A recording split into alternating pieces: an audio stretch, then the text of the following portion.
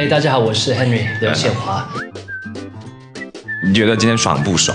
哦，太爽了！我在唱的时候，大家都一起唱，然后就也让我很感动。是的，是的，感谢全部的人。对，因为你在上面卖力的演出，所以粉丝也感受到了你的舞台感染力。那我觉得今年的 Henry 在我们的潮牌72小时，你设置了很多的这个桥段，是你自己之前有细心的去打造这一切吗？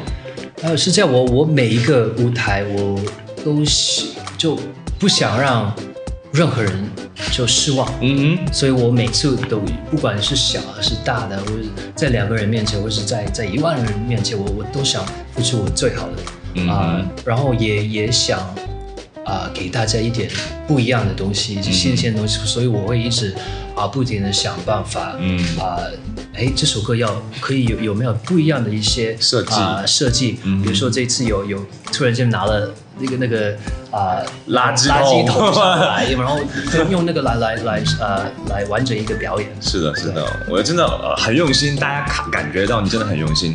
那另外就是我们潮牌72小时就是追寻音乐的一些态度，然后有时尚啊，有一些艺术在里面。所以 Henry， 你作为就是年轻人的一个榜样的话，你觉得怎样能够做到一个很有潮流感、很自信的一个人？我觉得最重要是这个年轻人的这个状态。那个 Picasso 有一句话 ：“Every child is an artist, but the problem is how to stay an artist。”我们要努力做的是要怎么保持这个状态。所以我觉得要保持这个我们大家的这个artist 这个艺术家的这个状态，就已经做得到。所以 Henry 接下来也会不会在成都有一些休闲呀、美食的一些安排？我有一个小妹妹，就是一个演出完以后，我会直接，比如说回到上海或者北京，这次呢，我走了，我不走了。那你去哪里啊？这个就是一个秘密，不能跟大家讲，是因为我太爱成都了，所以不能走。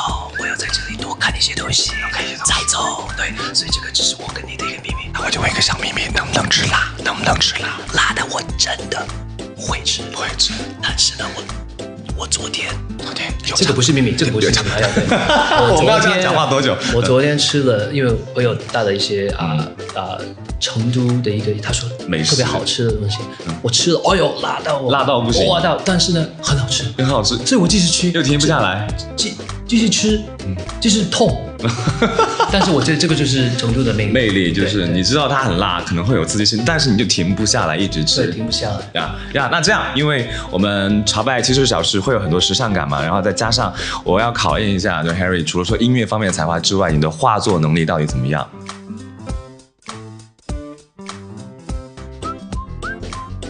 ？OK， 就是刚刚就是那个表演，就是火的代表什么？火就是成都辣，火辣，也代表刚刚的观众的热情，很热情。对，最后那请 Henry 跟所有的观众讲，如果说大家来我们的潮牌72小时，能够感受到什么东西？